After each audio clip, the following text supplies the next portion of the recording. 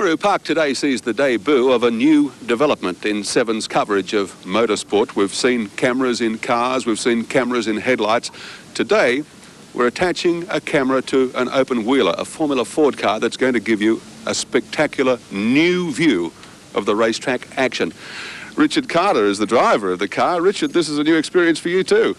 It is, Gary. The camera weighs a considerable amount in kilograms, but in practice yesterday it didn't really seem to slow us down very much at all.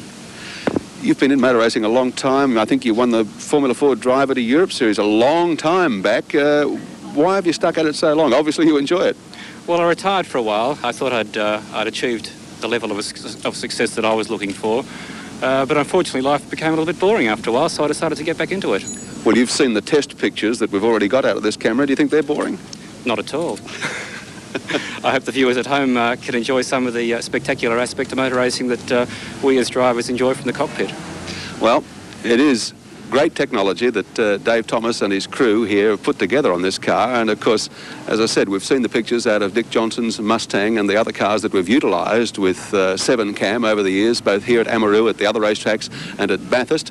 This will be sensational. In fact, we've given you a taste of the pictures, but Richard Carter is about to go out and take to the racetrack, and we're going to see this camera perform under actual race conditions. I assure you, it will be breathtaking. We'll be back at Amaroo Park in a moment.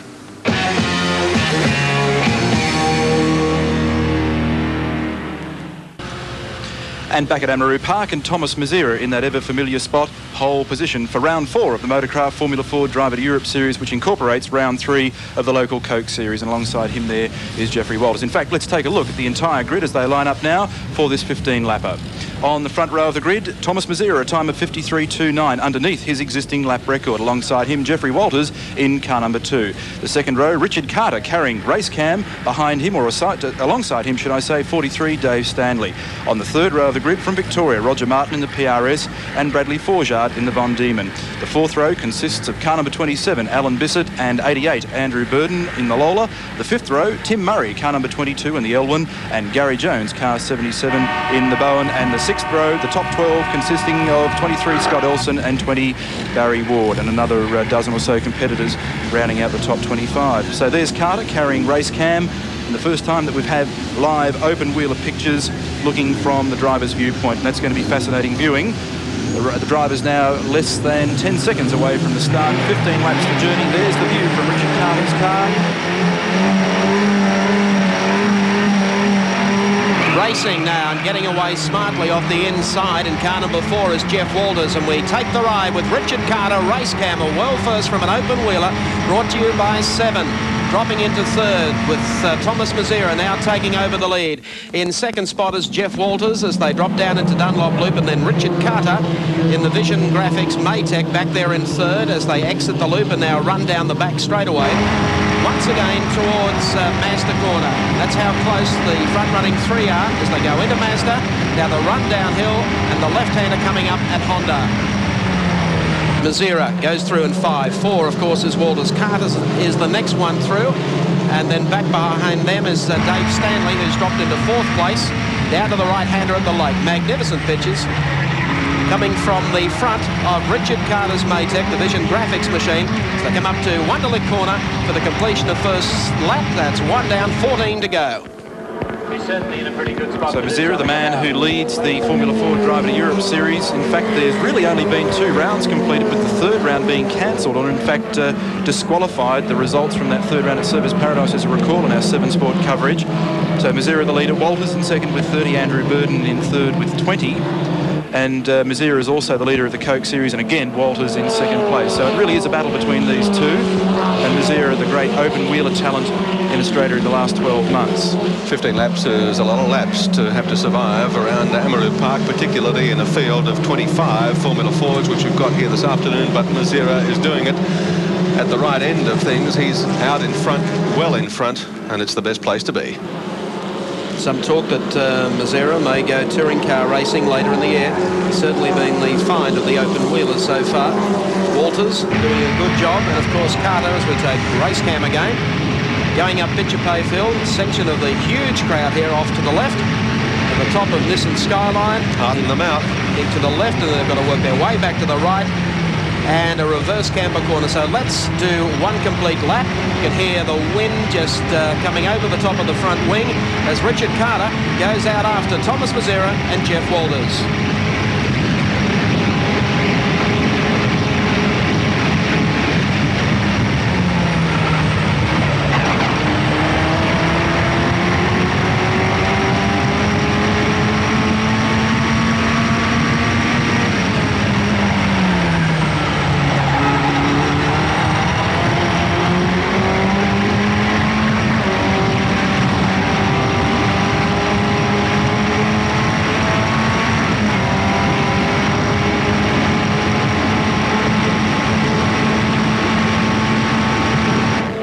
Well, the American networks might be having problems putting pictures together, but we've been able to do it. It's been good to see a world first here at Amaroo today. There's Tomas Mezera going through in car number 5, stretching that lead, of course, over Jeff Walters in the L1. Car number 4, Carter still back there in 3rd place and holding that down very, very comfortably indeed. I wish I had a horse or two that could carry overweight the way Richard Carter is. Richard Carter, of course, 36 years of age. At the moment, on screen, running in 2nd place is Jeff Walters and the Logan Holmes L1. Only 0.3 of a second difference in qualifying between Walters and Mezera yesterday. There's Walters going through. And here's Carter carrying our RaceCam.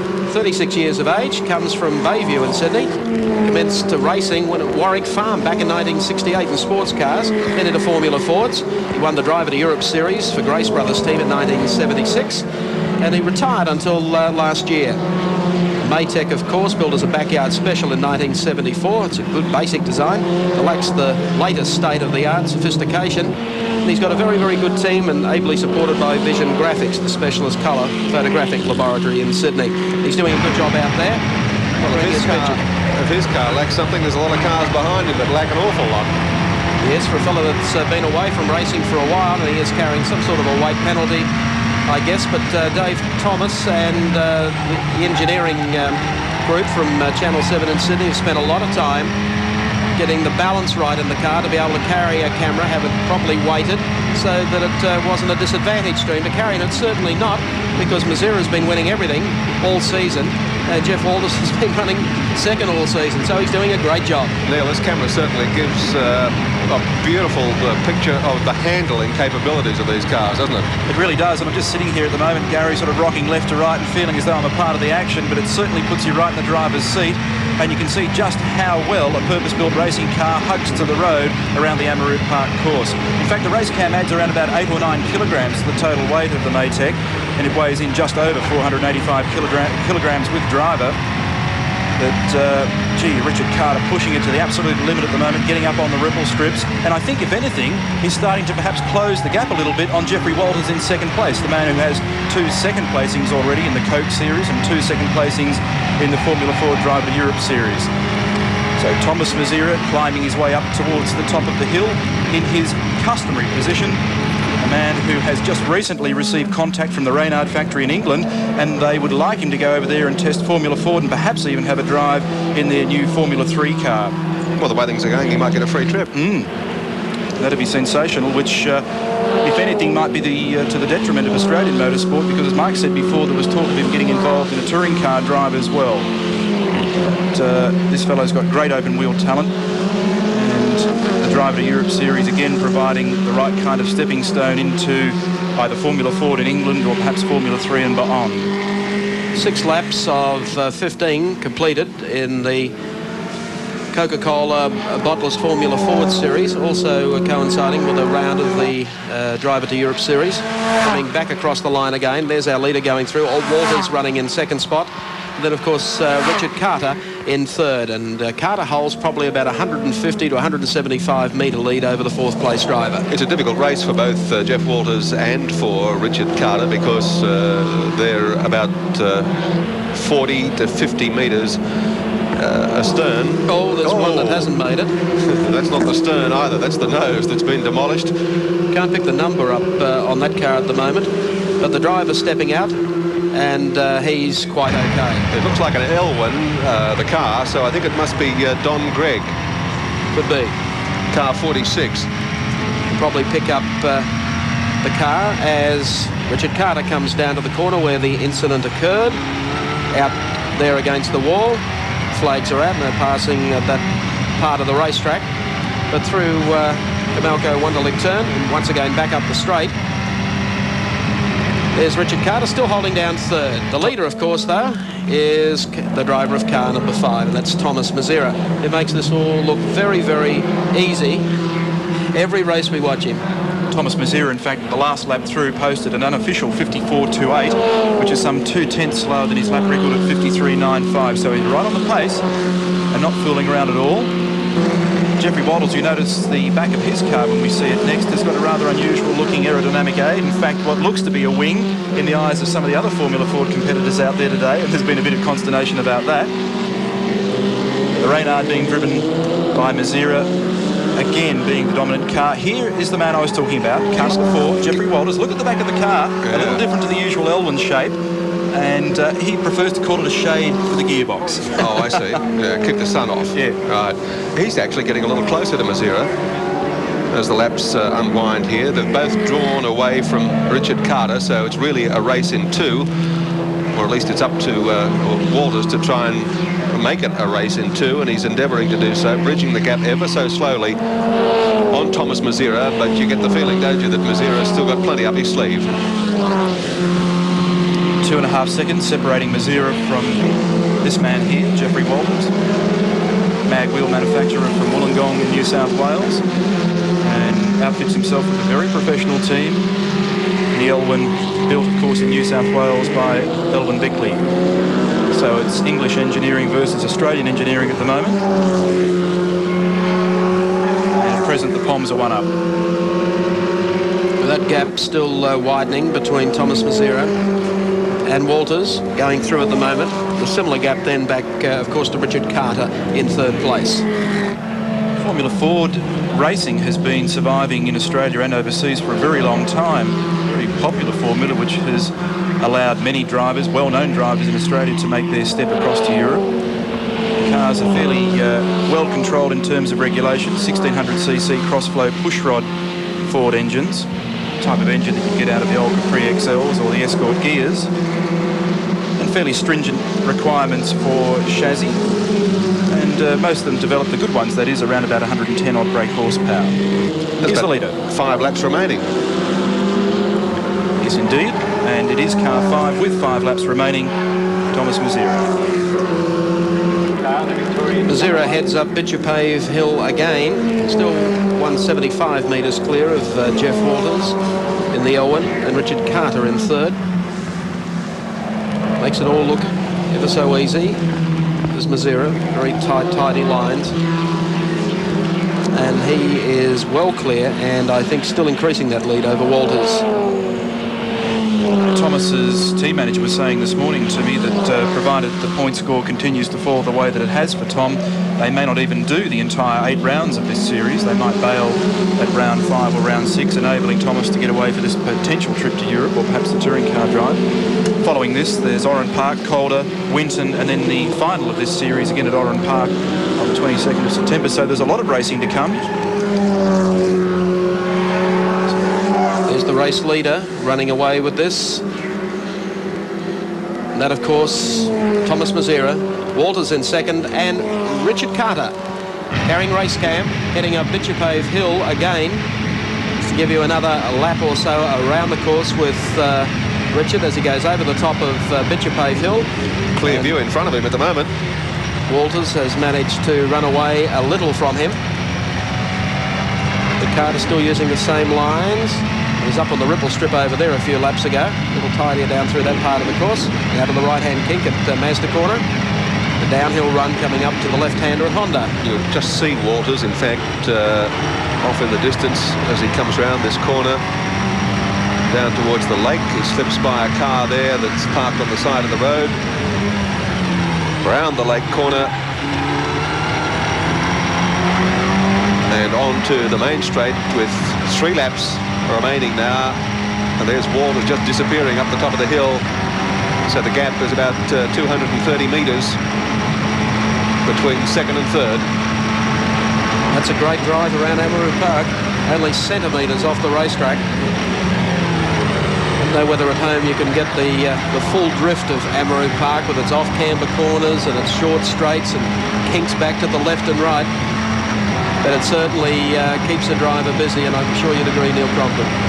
Certainly, and the terrifying thing, I think, for the armchair experts at the moment, Mike, is we're working on one for a Formula One car as well, so the ride will get even quicker. Well, there are no kinks for Tomas Mezera in today's Formula Ford round here at Amaroo Park. He's got it all straightened out, coming down with 2 laps remaining. 1 lap remaining? Yes, last lap board is out, in fact, for Tomas Mezera. And he's doing it very comfortably indeed. This could almost be a slowdown lap for him, and he'd still take the checkered flag with ease. Through Dunlop Loop for the final time. Tomas Mezera, car number 5, the Dale Car Industries entry. He leads in the Reynard to Mazda corner. Then down to Honda, coming up on some of the slower cars at the moment. Walters has made a little up in the way of the gap. Was back a couple of laps back, almost to 200 metres, but it's not going to make any difference at all. They come down to the lake corner for the final time, the short straightaway. It brings them along to Camalco turn. Checkered flag being prepared. And the checkered flag goes out, 2 hands off the wheel. He keeps it straight, and that's Tomas Mezera. He'll go across the line to win this one comfortably. There's the second place driver coming in. And that, of course, is Jeff Walters. And finishing in 3rd place, just coming out of the corner, is going to be Richard Carter. Confirmation of placings, Mezera the winner in the Reynard, 2nd spot going to Walters in the L1, and 3rd place, good on you, Richard Carter in the Matek. David Ansell from Coca-Cola making the presentation to Tomas Mezera after today's round of the Coca-Cola Formula Ford Series here at Amaroo Park, and of course also a round of the Formula Ford Driver to Europe Series. Thomas, congratulations. You continue to lead both series. Superb driving again today, and I guess the easy place, if anything is easy about it, to do it, is out in front. Yeah, the hardest part is to make the break earlier in a race, and the rest just, stay there, not to make a mistake, and, keep doing good times. Conditions today, with the rain holding off as it is, must be perfect because it's nice and cool. The track is now dry, and in fact you were going around very close to record times. Yeah, I hope so. I hope I beat the record again. Thomas, you, as I said, the leader in both series, but I understand you may not finish the series because the car's been sold. The car goes to New Zealand at the middle of August, and we finished last race for us be at Calder, 11th of August. Well, what's in store for you? Are we going to continue to see you at the racetrack or what? I hope I just can hire some other car and, finish the series, though. Well, we hope so. Congratulations on a fine win here today. Thank you. Tomas Mezera, leader in the Coca-Cola Bottlers Formula Ford Series at Amaroo, and also, as I said, still the leader in the Formula Ford Driver to Europe Series.